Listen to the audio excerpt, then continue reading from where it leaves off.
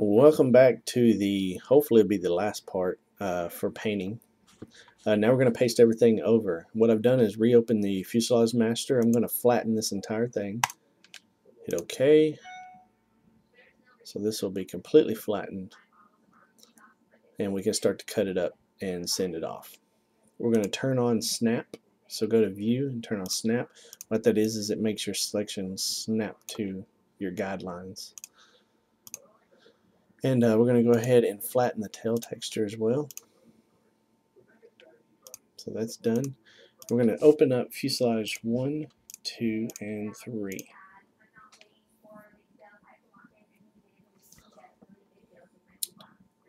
So there we go. Fuselage 1, double check. The alpha is already there. We don't have to worry about it.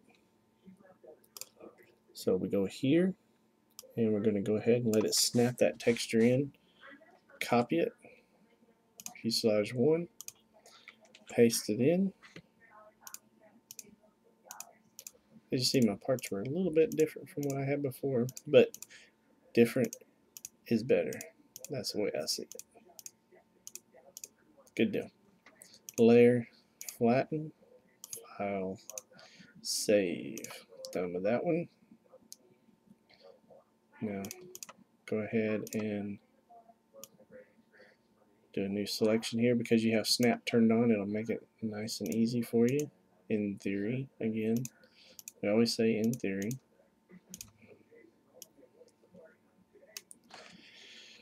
Copy this. This will be fuselage 2.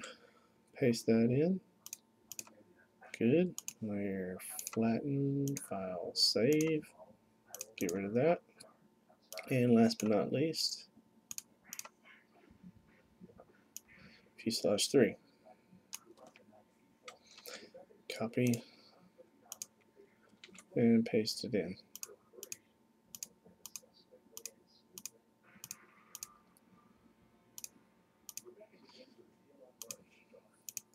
Flatten, file, and save. Alright, the tail texture is already loaded. It should already have the alpha. Good deal. So we're already done there.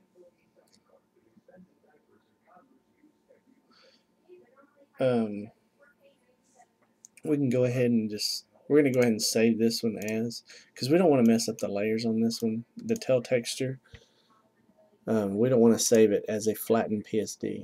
What we're going to save this as a Targa, since it's already flattened, already has an alpha texture, 32-bit Targa. And we're going to close this master out. We don't need it. Do not save it because it's flattened. Remember, don't do that. Save yourself a heart attack. Okay, I made a few mistakes, and through the magic of editing, you didn't get to see those mistakes. So I'll make a short rundown of what you need to do now. We need to go into Flight Simulator X, Sim Objects, Airplanes folder, go into your PMDG 700 NGX Winglet folder, and you can either copy theirs or copy, all you're doing is dragging it down, making a copy, and just rename it. I renamed mine to texture.alaska.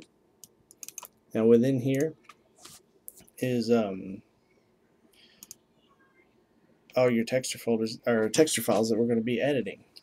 I also went ahead and reopened all of our fuselage 1, 2, and 3 PSDs and saved them as 32-bit Targa files.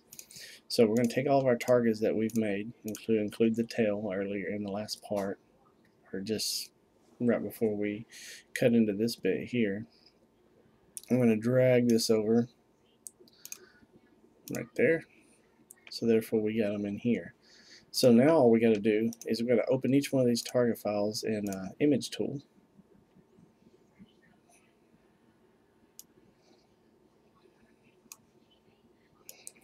Resize this so you can see it.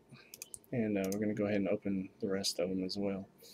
Just go File, Open, inside of Imagetool, and you can change this type here. It's automatically in the wrap folder. Change this type here to Targa, and we'll just open the other 3. Get them all open at the same time. Alright.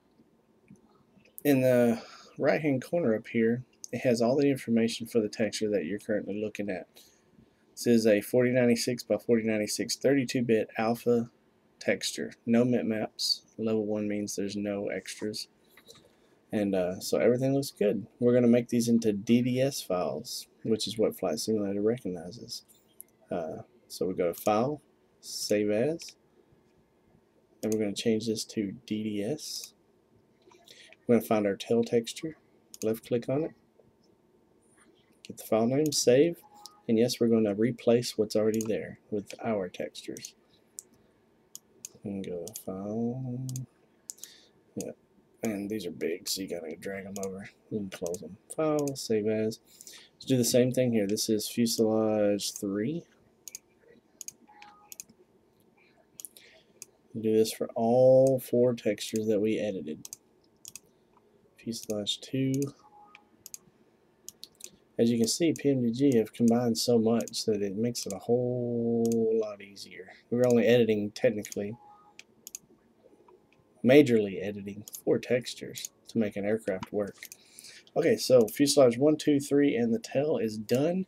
They are our textures. So all that's left now is to open it up in Flight Simulator and have a look at it. So before we do that, we're going to go ahead and I copied their INI file from their Alaska because it has these settings that you're going to need that Alaska uses for their cockpit. I don't know how they find that info out, but they did. So all I did was just change it to 624 AS, which is what we're flying with. I'm going to open up this VCN number of theirs into Photoshop, and we're going to change it to our N624AS because it should be there still. So once that opens up, you'll see what I'm talking about. Yeah, 612AS. That's the PMDG one. So we're going to open up ours here. Eventually, there we go. 624AS. Okay. The best way to do this to get this over to the alpha is just to copy it. Go over to your alpha and then just paste it in. And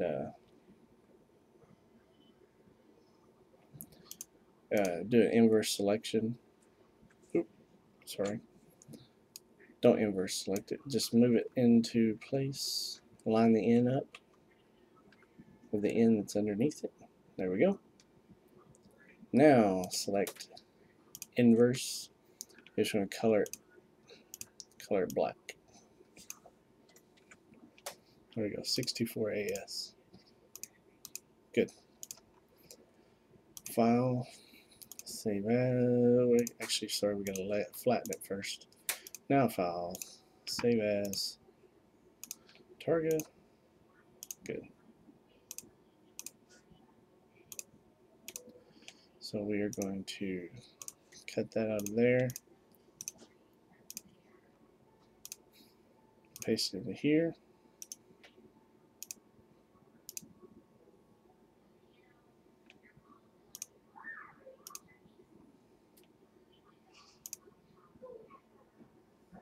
And save it as DDS file in number. Alright, now when we come back, we're going to check it out in the sim and see if all of our hard work paid off. And welcome back. Alright, so we have that made. I forgot to do one last thing before we ended that last little episode there. What we need to do is open up the aircraft config so that our aircraft will show up. Double space it in there. Last one is Flight Sim 3, so this will be Flight Sim 4.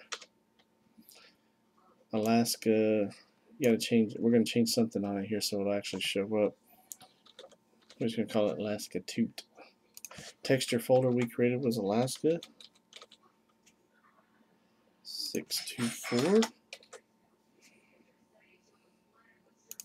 And Alaska Toot. Save as. Good. So our aircraft is ready to show up. So we can go in here and get rid of our target files. I will tell you, you don't want to get rid of, oh, I forgot, we got to convert that one over. Oh, we already did that. Okay.